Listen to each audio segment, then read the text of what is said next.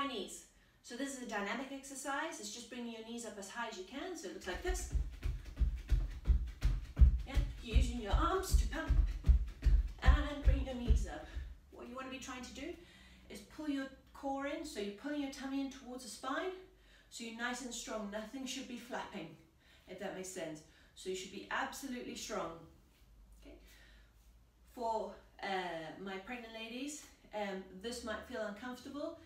Going into second trimester, you might feel baby juggling a bit and pushing on your pelvic floor.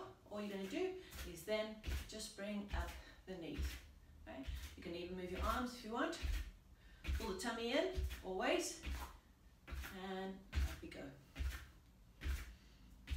For postnatals, if it doesn't feel right on your pelvic floor, you don't feel like it's yet strong enough, do exactly what the prenatals did.